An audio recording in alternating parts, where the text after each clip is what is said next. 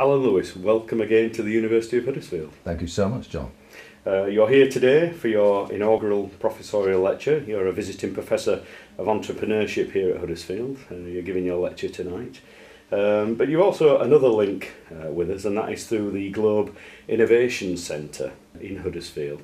Just tell us, this project started about probably 18 months ago or something like that. Where are we now with it? What's happening? Well, the project started about 5 years ago, actually. What happened is I bought 20 years ago a company called Illingworth-Morris, which was the biggest company in the world in the manufacture of exotic fibre and normal fibre, going through right from spinning right through to the finished product. And we've still got that company. But what happened with the contraction in the industry, because of shortage of skills, basically, and because China moved into the market very aggressively, there was a major contraction in that industry. And because Yorkshire has been very good to me, I've made a lot of money here, I decided that we wouldn't take our money and go. What we would do is go through a regeneration exercise in Yorkshire. So we kept most of our mills and most of the properties, and we've been going through this regeneration into schools, logistical parks, and innovation. And I was very concerned because of the shortage of skills and how Yorkshire, which was such a dynamic centre, 50 years ago, probably Bradford was the richest country in the world, town in the world, or city in the world. More Rolls Royces there than any other place in the country. And there was this dynamic centre for entrepreneurs which were here. These guys went out into these green fields and built these fantastic factories. And therefore, with this contraction, that had all gone. And I thought it was very sad. And so I thought what we should do is try and regenerate that. And so by keeping these centres like Globe, there's another one we're thinking of doing as well in Bradford, we wanted to harness the innovation which we thought existed, or I thought existed, in Yorkshire and Lancashire, and bringing it into one hub. And at that particular time, Yorkshire Ford was in being, and they came to see me and said, what should we do with these centres of these cities or towns? Which is very sad, because these were the fulcrum points of these cities and towns. And so I said, well, look, it seems to me if you were the centre of excellence for a certain industry, you really must have that entrepreneurial and innovation spirit here close by. So why don't we form an innovation centre and try and bring back that spirit and get back to skills that we should have? And so they said, fine, we love it, we'll put a lot of money in. The government said, we'll put a lot of money in. I put the deal together 4 years ago, and it was also selected by the Slathwaite Renaissance Group. So we put the deal together, all set to go, and then the money vanished. The government didn't put any cash up, they went through the crisis, it all fell apart. And what happened is I met George Buckley, nice guy, with his business with 3M and my businesses. I met him and I said, look, I'm putting this innovation centre up in Yorkshire. You're an innovator, your company's great innovators worldwide. I think we've got a kindred spirit, shall we do something together?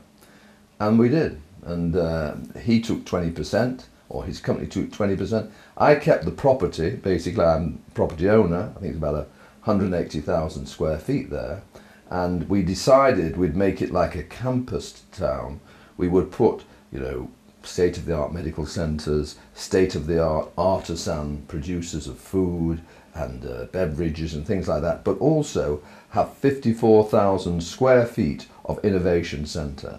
And we would bring in the innovators from Lancashire and Yorkshire. And it was quite obvious when I read about Huddersfield University and read about an entrepreneur you have here, Bob Cryan. I think he's a tremendous entrepreneur.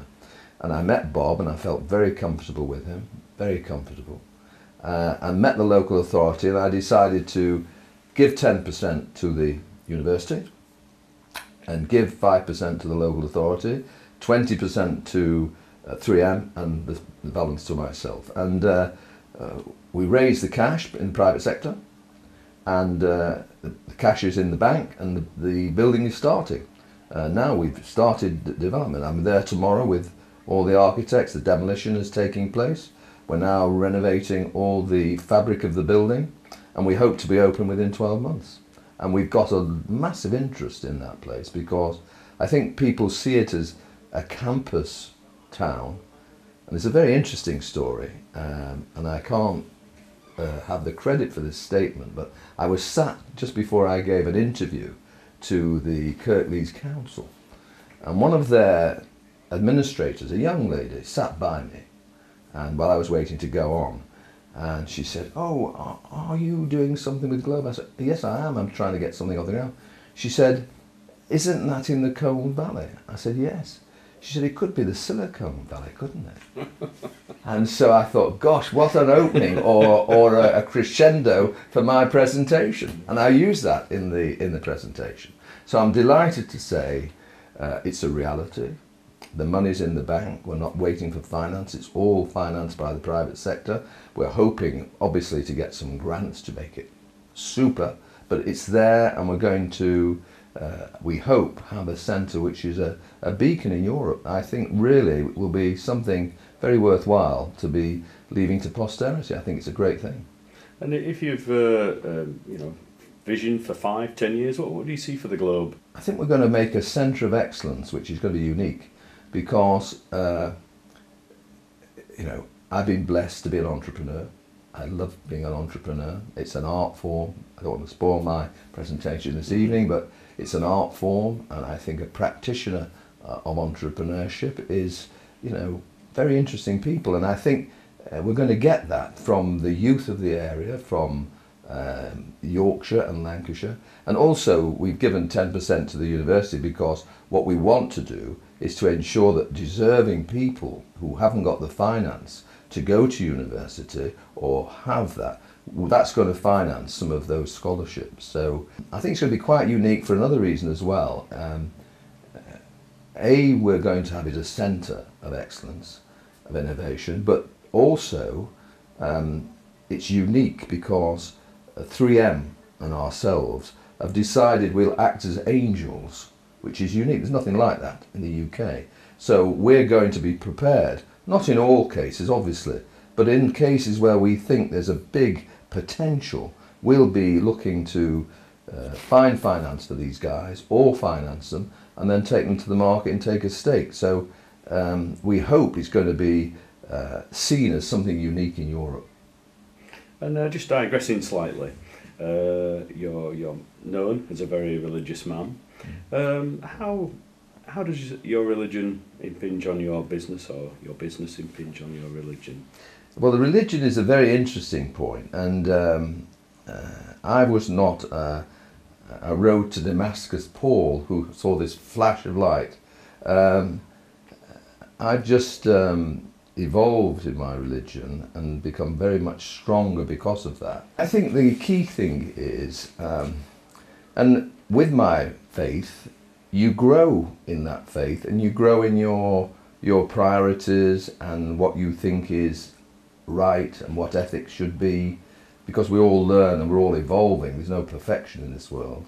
But I really believe that faith and the ramifications of that are the only way forward. I honestly think there's a massive power of evil in the world today, and I think we've got to counter that. I think we've got to counter that by example. I think people in business have got to be seen to be honourable. I think they've got to work with ethics, and I think religion for me is a very good base for that. I'm not prepared to tell a lie. Don't tell lies, because I'm a great believer. I have a fear of God, and I have a respect for my Christian religion, and so whatever the benefit, I don't want to sacrifice that feeling of ethics for gain. I don't think it's the thing to do, and I honestly think that if you can keep that particular philosophy, you're rewarded. I really believe you're rewarded. I think God will reward you, and people want to do business with people who are honest.